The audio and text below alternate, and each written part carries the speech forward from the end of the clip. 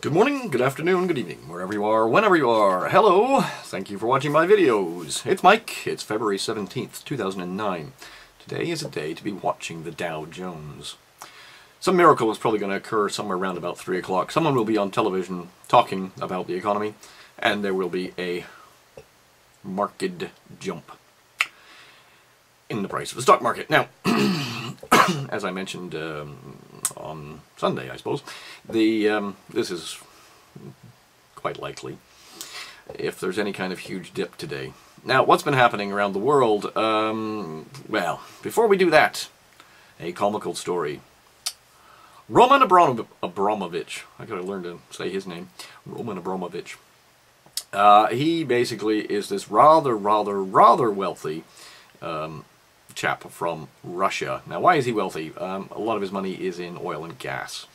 And of course the Russians have quite a bit of that. Now, surprisingly enough, the price of oil seems to be declining dramatically. Definitely compared to gold. Gold's shooting through the roof if we're talking commodities.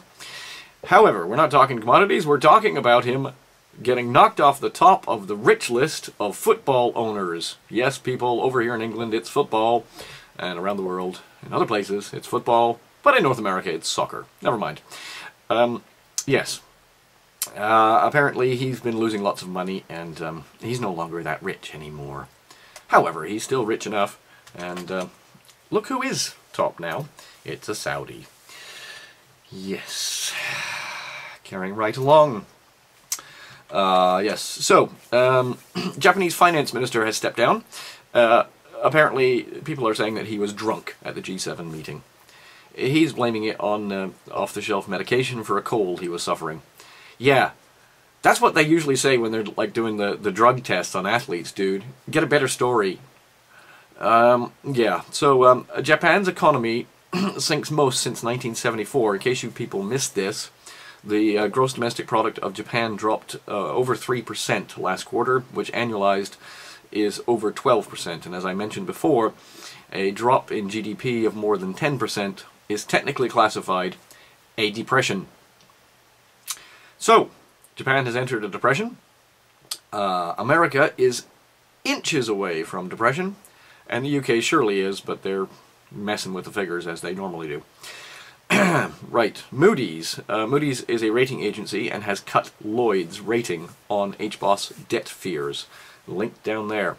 The stock market did not like this news, amongst other things, and is declining. Now, what else is happening? Foreign exchange has been doing some rather weird things. I'm going to include a link to a blog about what's been happening over in Asia. It would appear that someone, perhaps a sovereign wealth fund, is dumping dollars like crazy. Okay, so I was off by a week. Shoot me. It's beginning. And here I am sitting in the UK. That's okay. I have plans. I have plans and backup plans. Legal and General rebounds on £650 million capital reserve fill-up. And in there it basically says they've done models comparing how this can possibly play out, looking at recessions all the way back to the 1930s. Why is Legal & General, an insurance company, checking it has enough cash to handle something as severe as the decline seen during the Great Depression? Work it out, folks.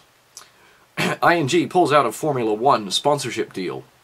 Now, of course, it doesn't cost that much to be a Formula One sponsor in the grand scheme of things. When we're talking about trillions and trillions of dollars, yes.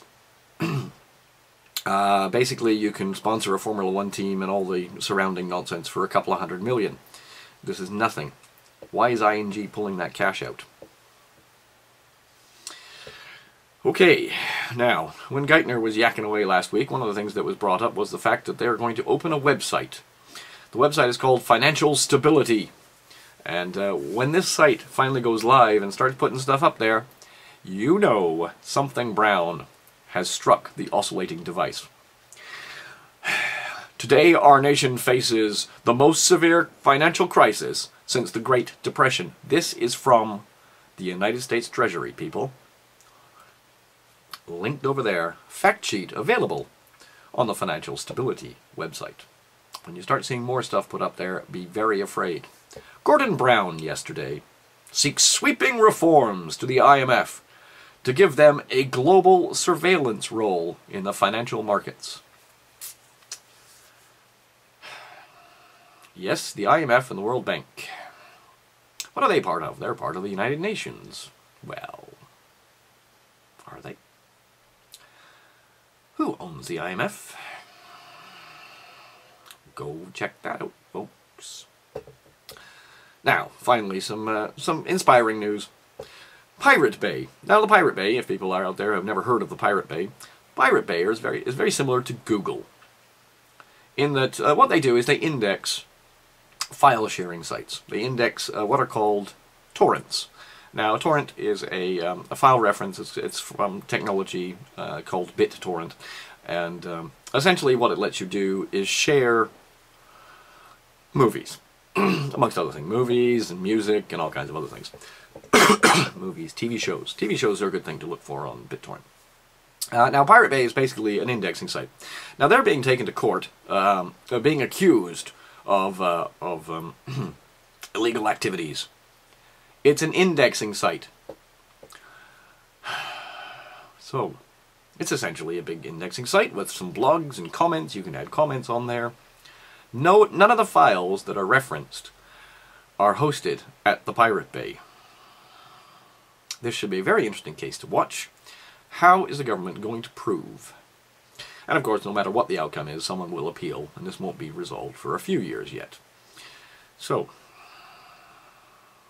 okay folks, it's going to be a very exciting day. I'm looking forward to it. I have one more report to do, which is of far greater importance than this nonsense. However, yes, be prepared. There will be swings. Swings and roundabouts, as we say over here. Peace, love, understanding. Pay attention today. And I'll speak to you later.